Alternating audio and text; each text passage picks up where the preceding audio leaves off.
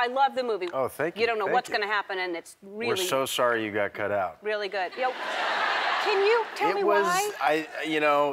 You were stealing the light.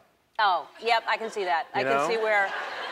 Yeah. You did me a big favor by bowing out. By bowing out. You're right. I did steal that scene.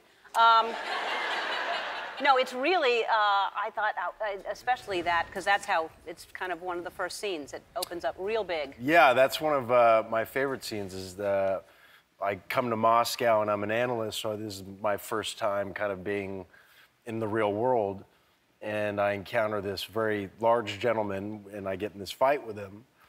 And I talked with Ken, the director, about it, and oftentimes in action films you get into these fights and people die and you get into action scenes and no one's sweating, no one's freaking out that you have to inflict some pretty heavy stuff.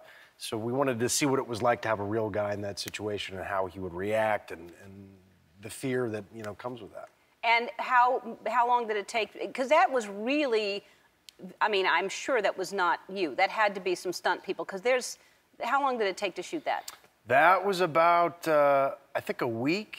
It takes a lot of choreography to figure, even in a small confined space. The fight takes place in a bathroom. Then they build the set, obviously.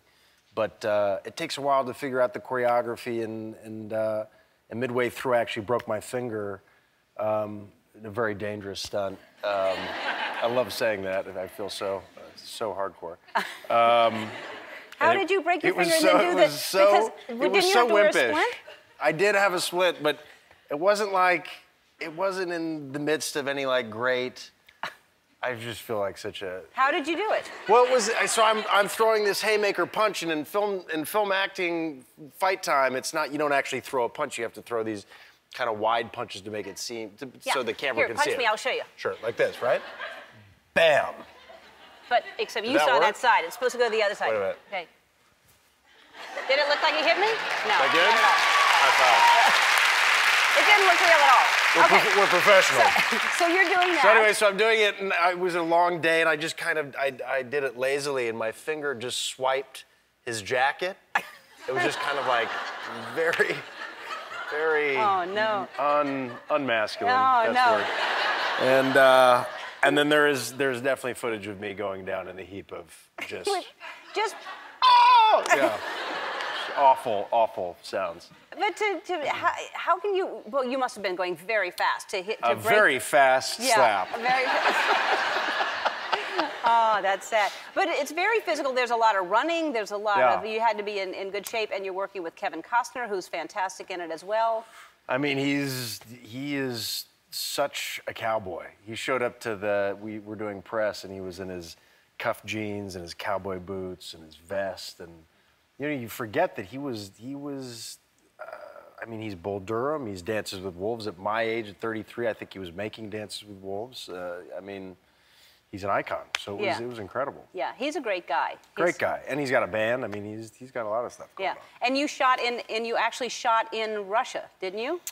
We shot most of it actually in England and London and around there, and movie magic makes it look like it's Moscow, but we did do 2 days of guerrilla filmmaking in the heart of Moscow. Yeah, it's a beautiful city, and I think there's a lot going on with them right now with the Olympics being there and their stance on their policies, and you've been very outspoken about that, which I think is great. I have certain feelings about it. I know.